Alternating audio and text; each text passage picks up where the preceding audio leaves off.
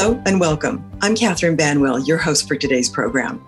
Today we're going to discuss how you can be proactive in your DLBCL care and work with your healthcare team to find the best treatment path for you. Before we meet our guest, let's review a few important details. The reminder email you received about this program contains a link to program materials. If you haven't already, click that link to access information to follow along during this webinar. At the end of this program, you'll receive a link to a program survey. Please take a moment to provide feedback about your experience today in order to help us plan future webinars. Finally, before we get into the discussion, please remember that this program is not a substitute for seeking medical advice. Please refer to your healthcare team about what might be best for you. Joining me is Dr. Loretta Nastoupil. Welcome. Would you please introduce yourself? Sure. Thanks, Catherine. I'm Loretta Nastoupil. I'm in the Department of Lymphoma and Myeloma at the University of Texas MD Anderson Cancer Center. I've been here since 2013, and I currently lead our new drug development team in our indolent lymphoma section. Thank you so much for taking time out of your busy schedule to join us. So let's start with a basic question. What is diffuse large B-cell lymphoma, or DLBCL? That's a really important question. And I think I spend a lot of time when I first meet patients explaining to them there are a lot of different terms that are thrown around in lymphoma, particularly non-Hodgkin lymphoma is a term many patients will hear and even use. And I remind them that that is sort of an umbrella term that describes essentially every lymphoma that's not Hodgkin lymphoma. So it's really important to recognize that there are unique types of large cell lymphoma. And almost everything that we care about in terms of what the treatment will look like, whether or not we're aiming to cure someone or just maintain adequate disease control, is primarily focused on the type of lymphoma someone has. So diffuse large B-cell lymphoma is the most common lymphoma subtype. Just in terms of its descriptive name, it is a B-cell cancer, and it is comprised of large cells that are essentially effacing or replacing the architecture of a lymph node. There are different types, which I'm sure we'll discuss, but again, diffuse large B-cell lymphoma is our most frequent lymphoma we encounter. What is B-cell? What does that mean? Sure. So stepping back a little bit, I think most people, when they know or have known someone with cancer, it is described as the organ it originates in. So breast cancer is a great example. That usually is breast tissue that is abnormal. It has malignant potential. And if it spreads beyond its capsule and specifically goes to a lymph node or another organ, generally that's bad news. Lymphoma is a cancer of the immune system, and there are various types of immune cells. B cells, they mature on and become plasma cells when they're behaving normally, and their job is to generate antibodies so that we can develop immunity from exposures or infections we've had and we've recovered from. And so if you develop a cancer in the B cell, depending what stage of development, if it's a stem cell, for instance, that can lead to acute leukemia. If it's an immature B cell, meaning it has not developed into a plasma cell, that's generally where diffuse large B cell lymphoma arises. And so these cells tend to live or spend most of their time in lymph nodes because they're trying to mimic the behavior of a normal B cell, where they're waiting there for that exposure to happen. So these are generally not cancers that we try to cut out before they spread. They're not spreading cancers in terms of how we generally think of those, meaning you're not going to use surgery to treat it. And oftentimes there are malignant B cells kind of dispersed throughout the body, because if you think about how your immune system should work, it should be able to fight off an infection anywhere and everywhere. So I think those are key things to keep in mind, because oftentimes patients will have widespread involvement or lymph node involvement or bone involvement. And that's just the nature of the disease and not necessarily something that is so far progressed we didn't catch it early enough. I see. Are there subtypes of DLBCL? Yes, absolutely. So again, stepping back over the last 20 years, we have tried to understand why we're able to cure about 60% of patients. But for the 40% that were not cured with standard treatment, their outcomes were generally poor, meaning most of those patients died as a result of their lymphoma. Mm-hmm. And we've approached all of them the same. And so that would imply to us that there's something inherently different about the large cell lymphoma cases that don't respond to standard treatment. So an attempt to try and define who those patients are before we initiate treatment, as technology has evolved, we've interrogated some of those biopsy samples to try and understand, is there an underlying biologic rationale as to why some patients would have very, very disparate outcomes. And so what we've learned is there are genes that are differentiated between different subtypes of large cell lymphoma. And we've described those subtypes based off of those gene expression patterns. And so there is a germinal center type of large cell lymphoma. There's a non-germinal center or activated B cell type. And then it gets much more complicated, meaning there's probably far more than just 2 subtypes. Right now, we're describing at least 5 different subtypes. But I think what's important for patients to know is we view this in terms of being able to predict who's not going to have the typical course. And if we can define who they are, we might pursue something different, including potentially a clinical trial. So the subtypes I care the most about right now in terms of defining are the double hit or double expressors, those with other features that might lend itself to targeted therapy. And so this is an evolving field and will continue. I'm sure that we'll have more subtypes defined over time. Mm-hmm. Let's look into testing for a moment. What tests are essential when making a diagnosis? So at the beginning, we clearly have to have tissue. I always say tissue is the issue. And so we may have features that are suggestive of lymphoma, and even sometimes radiologists will describe a CT scan or an X-ray and say, this looks very suspicious for lymphoma. But unless we actually have a biopsy that confirms lymphoma, we won't go as far as to render a diagnosis in the absence of a biopsy. Now, our biopsy approaches have evolved over the last few years. The gold standard, or what I would consider to be the best approach currently, is to actually have an excisional biopsy, meaning we find a lymph node that looks suspicious and we either remove the entire lymph node or a large section of that lymph node to render a diagnosis, because there's various things we need to do to that lymph node. So generally we do what's called immunohistochemistry staining. So we stain either surface markers of those cells or markers within the cell, because cancer is defined as having an abnormal clone or population of cells that all have the same features, and they're able to survive even if the host is not thriving. And so that's essentially what we're trying to define.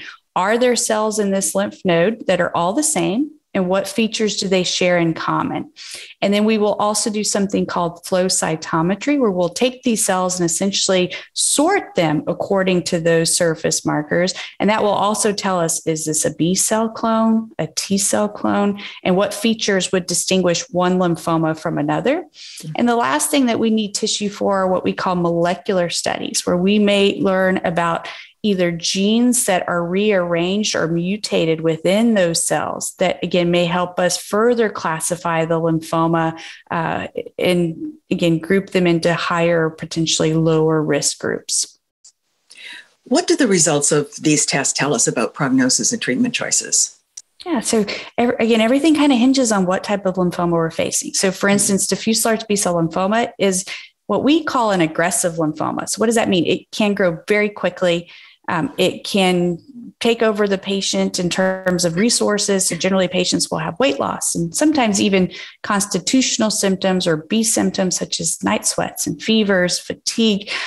In the absence of treatment, it is universally fatal. Now that timeline can vary from one person to another, but generally within a year, if we don't treat large cell lymphoma, generally that's not survivable. But as I've also mentioned, for at least 60% of patients and potentially even more, we can cure it with standard treatment. There are other types of lymphoma, such as indolent B-cell lymphomas, where actually the goal is not cure, but patients may actually have a normal life expectancy, meaning they will face multiple treatment courses over their lifetime. But at the end of the day, they should live just as long as someone their same age and sex who doesn't have lymphoma. So again, that's going to be a vastly different treatment course and outcome. And so sometimes when you're sitting in the waiting room and you're sharing your journey with others, you have to keep in mind that you may all be using the same term, non-Hodgkin lymphoma, but our expectations in terms of treatments and outcomes might be vastly different. From person to person. What are the stages of DLBCL? So we currently use what's called the Ann Arbor staging system. And again, this is very different from the staging applied in solid tumors. And so the way we define stage is based off of where the tumor is in relationship to the diaphragm. So if you have the disease just in lymph nodes and it's all confined to one side of the diaphragm, it's either going to be stage 1 or 2. And how we distinguish between 1 or 2 is just really not, are they in close proximity and something that we would fit in one radiation field? If you have disease that's above and below the diaphragm, that's generally at least stage 3. And stage 4 is generally when it's now outside of the lymph node. So what we call extranodal locations. So those are generally organs, lung, liver, skin, bone, etc. That can be very complicated in that you could have just one extranodal site. So say you just have stomach involvement, or you just have one area of the bone. That could be a 1E. So it's important to recognize every patient has a stage. What that means is whether or not we would give a full course of therapy in terms of systemic treatment that goes through the vein, or maybe a shortened course in radiation is dependent on that stage. Yeah. Well, now that we understand a bit more about DLBCL and how it's staged, let's move on to treatment options. Many factors come into play when making a treatment decision, including a patient's age and overall health. So let's walk through some of these considerations. Let's start with treatment goals. What does this mean exactly, and what are the goals of treatment for DLBCL? Great questions. For diffuse large B-cell lymphoma, my goal is that I want to eradicate this disease with one course of therapy. Now, one course of therapy, again, may mean 6 cycles of treatment, or it may mean 3 to 4 plus minus radiation. And that kind of gets back to the discussion we just had with stage. But the goal is to make it go away and never come back. Mm-hmm. Now, oncologists are eternal optimists. And I say this because we would not be oncologists if we weren't always focused and hoping for the best outcomes for our patients. And so we generally, when we're counseling patients, tend to keep the focus on what are the chances that I can cure this? And we use words like cure oftentimes. But there's always those caveats. And those caveats are is we can't really look into our crystal ball and predict the future for every given patient. So we use tools to help us risk stratify patients. Meaning if we took 100 people like a given person, we could predict the outcome for the majority of those patients. So with diffuse large B-cell lymphoma with no high risk features, and so that gets back to the molecular subtype, they had double hit features, yes or no, the stage, and something we call IPI, International Prognostic Index. That takes into account some clinical features, as you mentioned, patient-specific factors, their age, their stage, some lab values, whether or not they have more than one extranodal variable. Then we can generally predict, again, if I have 100 patients with good risk IPI, 80% of them are likely to be cured and alive and well 5 to 10 years later. If I have someone with poor risk features, that may not change exactly what I do for that patient, but that may help them and me in terms of should I be pursuing a trial to potentially have access to something that's better than the standard option, or how does this impact their planning? Some people are close to retirement. Some people have specific life goals, such as a wedding or an anniversary, that sometimes we use those sort of calculators to best predict the future to inform some of that treatment. Mm-hmm. So those are what we call sort of the characteristics coming into treatment. There are comorbidities or sort of concomitant medical problems, such as heart disease, sometimes diabetes, but generally more often than not, it's how healthy your heart is. Because my objective with treatment is to cure this. Cure generally results from chemotherapy, and we can spend some time talking about why have we not moved away from chemotherapy in this disease. But generally that does involve chemo because that's generally how I can eradicate this tumor. Mm-hmm. But there are certain situations where that chemo may not be beneficial to a given patient. It usually has to do with how healthy their heart function is at baseline. So again, we look at all of these factors. What is their risk with the disease? What is their risk from the toxicity of treatment? And am I able to achieve that goal, which is to eradicate the disease? Mm-hmm. Well, let's talk about chemotherapy. Why is that still part of the regimen in a treatment plan? Yes, I'm going to borrow an analogy that one of my colleagues, Jason Weston, uses all the time. The CHOP chemotherapy that is the backbone of our treatment for diffuse large B-cell lymphoma was developed in 1976. There is no other technology that we would commonly use in our day-to-day. You wouldn't still be driving your car you had in 1976.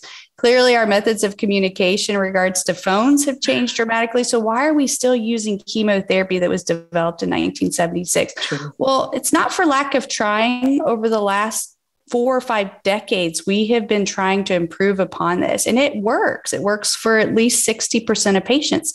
When we tack on targeted therapy, such as immune therapy, where we use an antibody that will stick to the surface of a marker on that lymphoma cell and then use the immune system to do some of the heavy lifting, we can probably improve those cure rates from 60% to potentially as high as 80%. That's really been the only substantial improvement we've made. Now, there is one caveat. So just recently, we heard a press release of the Polaric study, which is the first trial in the last 4 decades that could potentially replace R-CHOP as the standard of care. We don't have the full results yet. It's essentially utilizing a drug called polatuzumab, which is an antibody drug conjugate. So it's essentially chemo on a stick, where we're delivering chemo specifically to CD79B, which is a target on B-cell lymphomas, and modifying the CHOP. So we're not getting rid of chemo altogether. We're dropping one of the chemotherapy agents and replacing it with this targeted agent. So it's essentially CHIP plus rituximab and polatuzumab might be the new standard. But again, that's based off of many, many efforts to try and replace CHOP. And we're making slow incremental improvements, but we're still keeping the therapies that tend to work. Mm-hmm. Then that makes sense. What about biomarker testing results? Yeah, so in a perfect world, we would be able to take a patient's specific tumor, sequence it, and provide a recipe or a solution to solve the problem. And that's what a biomarker is. It's something that is unique to a patient's given tumor that then would inform what is the best treatment. So we're lacking in some ways a perfect scenario. What we do have is what I mentioned, some molecular studies where we can look for specific genes or rearrangements in the genes that may help us predict the future. And in diffuse large B-cell lymphoma, one of the most common examples of this is what we call double hit, where we're looking for 2 genes, MYC, which is MYC, and either BCL2 or BCL6. These are genes that we all have. It's just the lymphoma has moved these genes into sort of more of a prime real estate location that makes it a little bit more resistant to standard treatments. And so if you've moved those genes in that tumor DNA, we call that a rearrangement, and we pick that up based off of a FISH study. And if both of those features or all 3 of those features are there, we call it a double or triple hit. That's a potential biomarker that may suggest that particularly R-CHOP or standard treatment may not be the best strategy. There's some limitations to that conclusion, and that's not true for every patient. For about 20 to 30% of patients with double hit features are going to do really well with R-CHOP. So that's why we're lacking in how effective these biomarkers are. And it would be great if we had additional biomarkers that were more precise or could tell us more than just that the standard may not be optimal. So that's where we're spending a great deal of time and effort in our research efforts, is try and identify biomarkers that may tell us what's the best approach for a given patient, or what we like to call personalized medicine. Exactly. Does treatment typically start right away? Hopefully. So what I mean by that is everyone has to have a diagnosis. And a common story that I hear is that patients generally know when they're not doing well. They may not be able to pinpoint I have lymphoma, but they usually will see a primary care doctor, or depending on the location of a lymph node, if it's palpable, oftentimes men, when they're shaving, will pick up a lymph node in the neck, or women, if they're having a mammogram, will pick up a lymph node in the axilla or under the arm. And so that may lead to further investigation based off of the location of a lymph node. Or it may just be those constitutional symptoms where people aren't feeling well and a primary care doctor is their first stop. Lymphoma is rare. And so usually it's a diagnosis of exclusion or something that we eventually get around to. That is important, but it's not that important. And so what I mean by that is I hope patients don't have any guilt or regret if they've been sitting on symptoms for a while, or even if their primary care doctor missed signs and symptoms of lymphoma, because again, it's not very specific. There are a lot of things that can cause similar presentations. But once we have imaging that is suggestive of lymphoma, and then we have a diagnosis that's rendered, again, followed usually by a biopsy, generally, then it is important that they seek care and they get that care in a timely fashion. What's kind of interesting is the longer time from diagnosis to the initiation of treatment in diffuse large B-cell lymphoma is usually associated with a better prognosis. So that's sort of counterintuitive. One would think that the sooner you get started on treatment, the better your outcome will be. I think the challenge with interpreting that data is that the longer time from diagnosis to initiation of treatment usually means that that patient's disease is one that lends itself to the affordability of time to be seen by a specialist, have all of your staging studies completed, have a return visit to go over all those results, and have a shared decision-making process in terms of deciding what's the best treatment for you and then getting started on that treatment. So those patients where that is agreeable and acceptable, they're probably going to do very well. For the patients who are really sick and they need to get started on treatment sooner rather than later as a result of their disease putting them at risk, either as a result of organs not functioning well or substantial symptom burden as a result of their disease, then they need to get started. And so that's usually why their treatment or their course from diagnosis to treatment is generally shorter. And so again, it all kind of depends on a given situation. But with diffuse large B-cell lymphoma, I tell patients usually within 3 months of knowing you have lymphoma, we need to get you on treatment or you're going to be sick. Yeah, I can imagine. You touched on this a few moments ago, but what do you feel is the patient's role in this whole decision? Yeah, so I've actually been a patient myself, and I have mixed feelings about it. I think oftentimes as an oncologist, we share decision-making when we don't know the exact path forward. Meaning if there's something controversial or you have more than one option, generally we kind of put out all the information to the patient, and we want you to be part of that decision-making. And I think that's important because we're all humans and we all want liberties and we want our patient rights to be acknowledged and respected, and that's important. I think sometimes, though, that also burdens patients with making decisions when they may feel they don't have all of the information to make an informed decision. But your role as the patient is you know your body better than anyone. And generally, if there's something that just doesn't fit well or sit well with you, be vocal about it. And so I've been in a situation where I felt like I had to speak up a few times, and not that I have all the answers, and I am an oncologist, so I generally have more insight than others, but generally I was right. And that, again, I think we know our own bodies. And when you feel that something is being missed or maybe not given the time and attention it deserves, speak up. You also have a role in making sure that the diagnosis is correct. So I generally advise all patients, because everything hinges on the diagnosis in lymphoma, more so than the staging, more so than sometimes even the treatment itself. Getting a second opinion can be incredibly valuable because you have another pathologist that will lay eyes on this biopsy, and lymphoma is rare. So a second opinion can be incredibly valuable, and that's usually something driven by a patient more so than an oncologist. Though some oncologists, and I would say the majority, are open to an opinion because they too would like information or confirmation that they're on the right path. The other thing that I think patients can have a role is exploring what trial options are out there and available to them. I think that is sometimes a tough subject to discuss. Clinical trials are not only for patients who have failed all the standard treatments, and it's usually not an option of hospice versus a clinical trial. That's absolutely an inappropriate time to consider a clinical trial. And generally there are trials any point in a patient's journey where there is some controversy as to the best path forward. As again, I've been discussing the last 40 years of trying to improve upon our CHOP. It's because 60% of patients were cured, but 40% were not. There is always a scenario where we could do better. And generally, the only way we will improve upon outcomes is to conduct important rational clinical trials.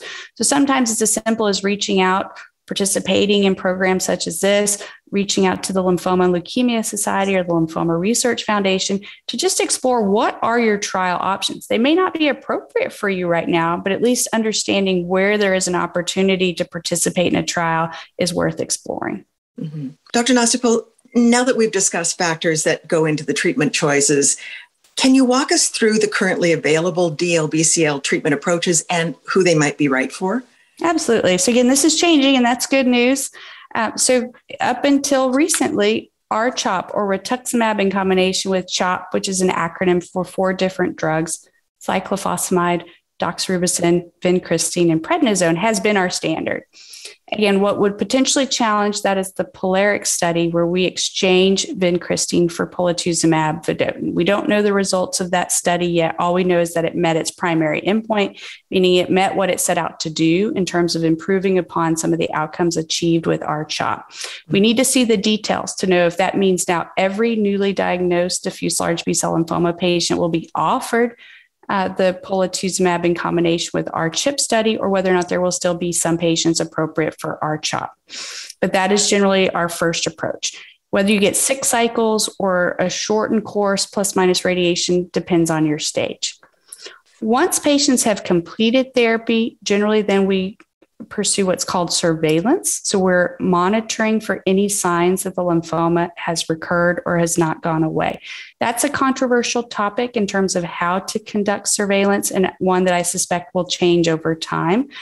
But for most patients, if the lymphoma is going to recur, it generally recurs within the first 2 years.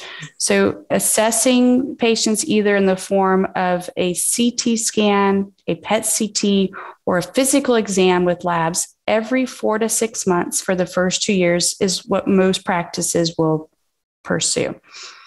I'm not saying that there is no chance that you would relapse beyond 2 years. It's just that the majority of patients, at least 90%, if the lymphoma comes back, it usually does so within 2 years. And the relapses that occur beyond 2 years are less predictable. They could happen at 3 years. They could happen at 10 years. So it's hard to know how to do surveillance beyond 2 years. If the lymphoma recurs, the first thing we need to do is biopsy it, because there are many things that can mimic lymphoma on a scan: infection, inflammation, other tumor types. So if there is ever a question about whether or not the lymphoma has recurred, I generally advise for all patients they undergo a biopsy to ensure that we know what we're treating. Depending on when the lymphoma recurs, if it happens within 12 months, this is another area that we are shifting our practice. In the past, for all patients who had relapsed large cell lymphoma, we would pursue what we call salvage or second-line chemotherapy. So we mix up the chemo, we keep generally the rituximab, but we alter the chemotherapy agents. We wouldn't give CHOP again. And then we give a shortened course where we give 2 to 3 cycles. We repeat the scan. And for patients who've achieved what we call chemosensitive disease, so that's generally a complete response on scan, we would then move forward with high dose therapy and an autologous stem cell transplant. So essentially giving different but more intense chemo and rescuing patients from that maneuver with their own stem cells that will go back to the bone marrow and start making white blood cells, red cells, and platelets again. What has shifted in the last 6 months is we now know that CAR T-cell therapy is superior to that approach, at least with 2 CAR Ts, for patients whose lymphoma came back within 12 months. Again, we're eagerly awaiting the full results of those randomized studies, but 3 trials were conducted. 2 of the 3 suggest CAR T is better than second chemo and transplant for those patients who relapse within 12 months. So currently, we think that you'll have a CHOP-like therapy plus rituximab frontline. If you progress within 12 months, you potentially would be a candidate for CAR T-cell therapy. If the CAR T-cell therapy fails, which is true for about half of patients, or if you're deemed to not be a candidate for CAR T, we have several other new options that didn't exist a year ago, including targeted or non-chemotherapy options. So there are at least 4 options in that setting now that are therapies that target the lymphoma cells, either by targeting CD19, which is another surface marker, augmenting that either with an antibody drug conjugate such as Lonca or with an immune therapy such as lenalidomide and tafasitamab. Polatuzumab is available in that third line or later space, combined with bendamustine and rituximab. There's an oral agent called selinexor.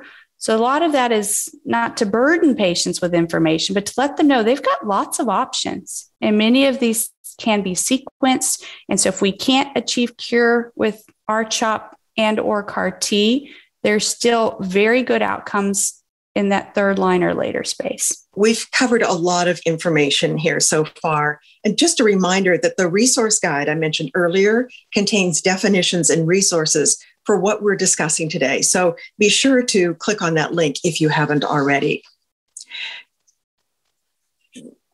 Dr. Nastoupil, I'm wondering how patients can feel confident in speaking up and becoming a partner in their care.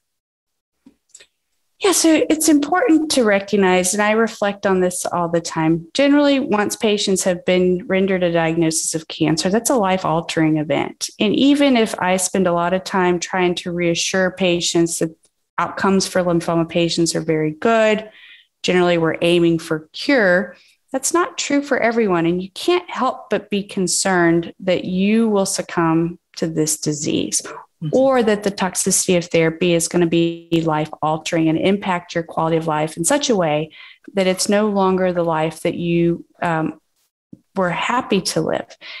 And so I recognize that we are partners in this. My job is to choose the most effective therapy that will try and accomplish the goals we set out to achieve.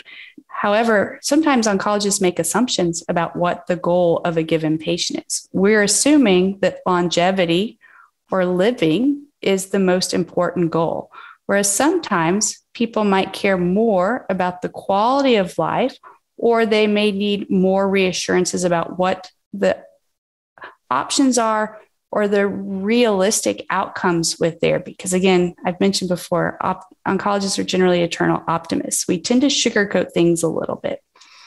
So it's important for patients to recognize that they will have a shared decision responsibility, meaning oftentimes we will provide all of the information that we have access to in terms of a given treatment. What is the likelihood of success?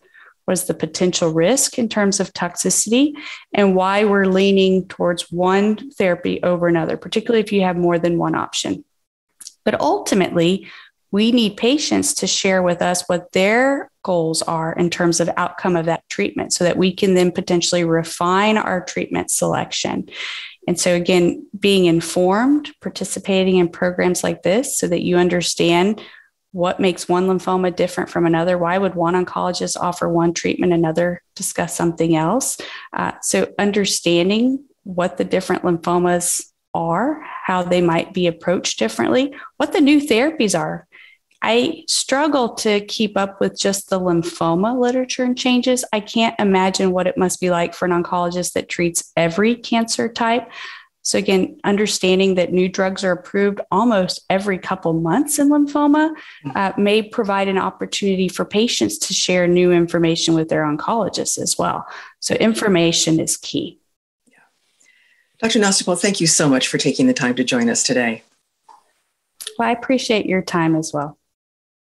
And thank you to all of our partners. If you would like to watch this webinar again, there will be a replay available soon. You'll receive an email when it's ready. And don't forget to take the survey immediately following this webinar. It will help us as we plan future programs. To learn more about DLBCL and to access tools to help you become a proactive patient, visit powerfulpatients.org. I'm Catherine Banwell. Thanks for joining us today.